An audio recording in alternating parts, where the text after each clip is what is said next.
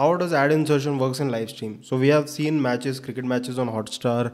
Even before that, we were watching live cricket matches, football matches. We used to see ads between the ongoing match. So how does this insertion of ads takes place? We'll take the example of Hotstar. This is a live stream coming. So it has chunks of videos which are coming, and in these chunks of videos there are some special markers. These special markers are the playout markers. What does these playout marker means? These marker means that here the ad has to be inserted. Now who inserts these markers? These markers are actually inserted manually. There are actually editors sitting while the match is going on who decide that now take a break, who decide at this point the break has to be taken, and insert the markers in the live stream which is being produced. Now what are these markers called? These markers are called generated through SCTE protocol, which is also called SCTE. And these markers are called SCTE markers.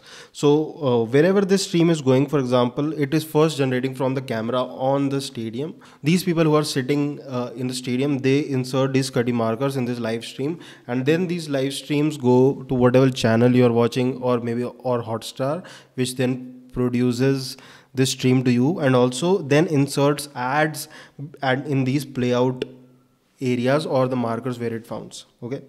So in these marker points, we have to just insert the ad. So what is the issue in that? Where does the system design come in this?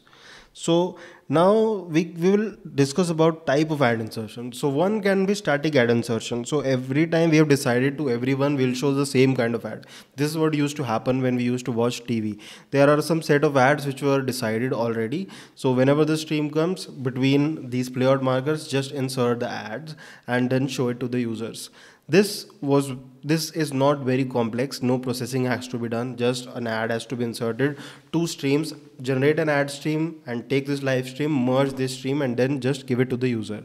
No big thing which we are doing here. So this is quite an easy way. These days, personalization is very much important.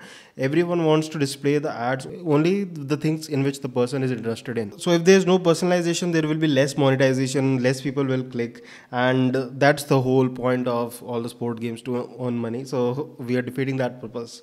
So how do we now give personalized ads? So if we start giving the personalized ads, there will be scale issues. Now if there are scale issues, how do we tackle that? So how big of scale we're talking about? So on Hotstar has even seen 25 million concurrent users during a live cricket match which is going. So how do you insert ads, personalized ads for 25 million users which are actually on Hotstar?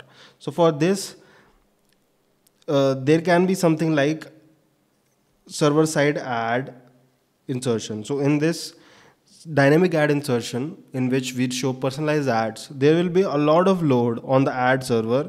So we will need to create an ad server which will do the personalization, and according to that personalization it will generate the ad and then provide it to the user. So this will definitely cause a delay in the live stream.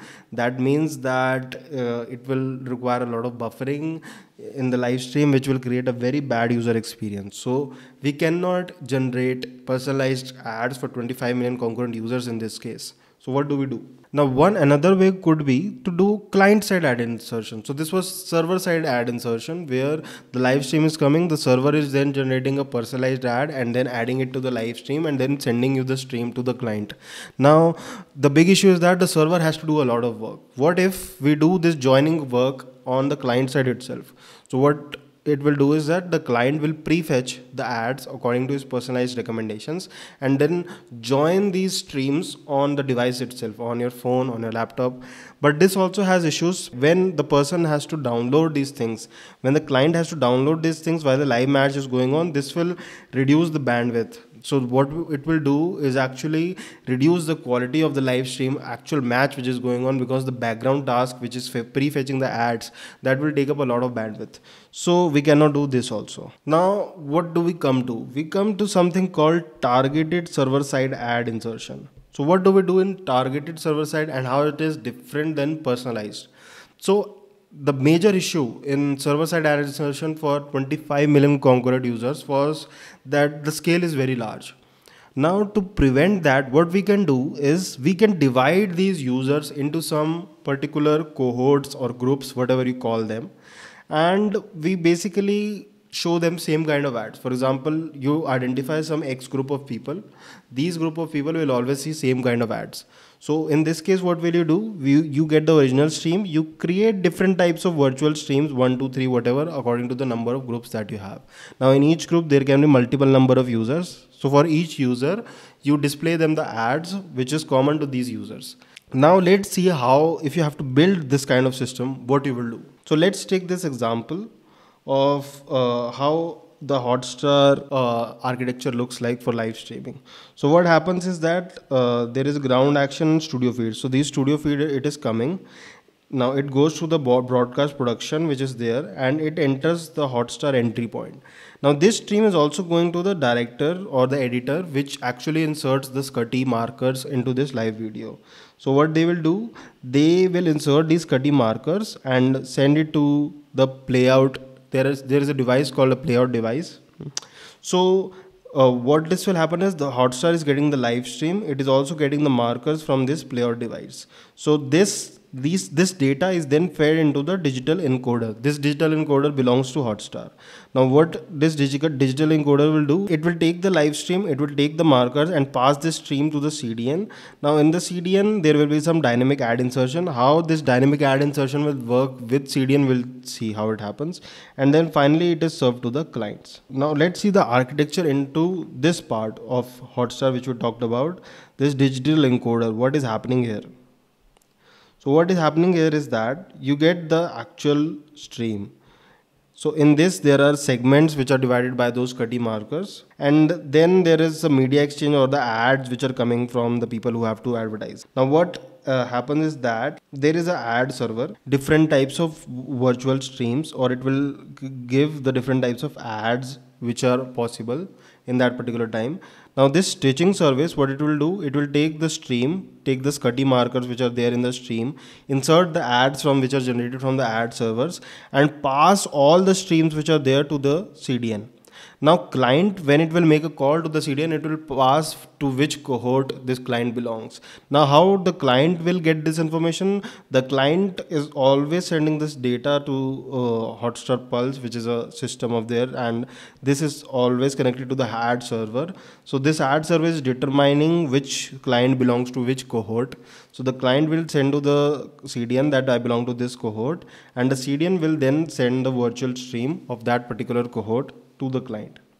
Now how this stitching service is working, we are interested in that, like how it is actually adding the ads between what is coming. For example, the live stream which is coming, how the ad is being inserted here. Now let's see the stitching server. So the stitching server, like what it does, like we talked about, it takes the ads, it takes the stream, stitches them, gives the virtual streams, and then CDN gives to the client according to the cohort which they belong to. Now how does the stitching service looks like? It is very complex. Now so the stitching service has to work very fast because there cannot be delay in inserting the ad. So for example, when you get the live stream, and if you are delayed in giving the ad at that particular time, the live stream for the users will be delayed and it will create a very bad experience. So this has to be very fast, has to be able to support a lot of load. So how will this do that? So in this, what Hotstar decided is that they decided that we will go with no database. They just have a Redis cache and there are 2 local caches. Now in this streaming service, there are 2 major parts. One is an ad manager, which is always connected to the ad server, getting the required ads which are being provided by the media servers. And then there is the manifest poller. So what it will check, it is getting the live stream, it will keep checking for SCTI markers, and it is also getting the ads from the ad manager. Now it will stitch together, it will create various virtual streams from the ads which are there and from these manifest markers which are there, and it will stitch them to provide to the CDN. And then when the user calls the CDN on the base of their cohort, they will get that particular virtual stream. Now how to make it even more scalable? To make it even more scalable, like we will add another layer of server and another layer of cache. So in CDN, first we'll do caching on the CDN level. So for example, if the user belonging to same cohort again asks for this same live stream makes a call, it doesn't has to again go back to the stitching service and get the data. So the first level of users are dropped at this level itself. They get the video stream from the CDN itself. Now suppose it is not available in this cache, then the call goes to the Nginx server. They have used an Nginx server which also has a cache, a local cache. So what it will do is that whatever it does not find here, it will get the data from this server, it will fetch it from this cache, and then it will provide it to the CDN. The request has still not gone to actual stitching server which is there, because what happens is, for example, the match is going on and suddenly Virat Kohli walks in, the traffic spikes to 2x. This CDN starts scaling up and starts making more calls. Now, if it suddenly starts making more calls to this stitching server, the stitching server will get down, and we don't want that. We need to be able to scale this easily, and we need less load on this. So to protect this server, we have to introduce these many layers so that the call does not directly go to the stitching server.